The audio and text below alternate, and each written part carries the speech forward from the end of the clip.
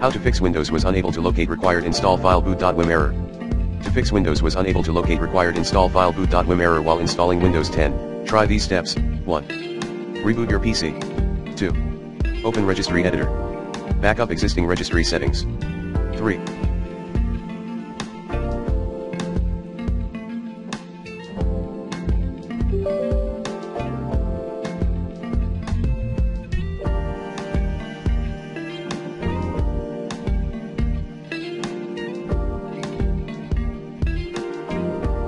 Go to hkey_local_machine /software/Microsoft/Windows/current version/Windows update /OS upgrade.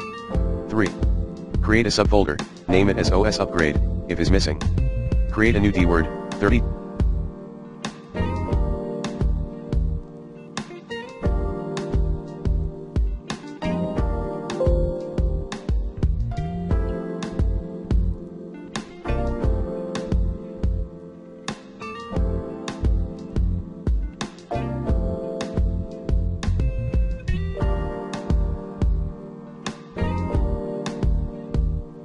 2-bit, value, allow OS upgrade, input 1 into its value. 4. Reboot your system and Windows system later.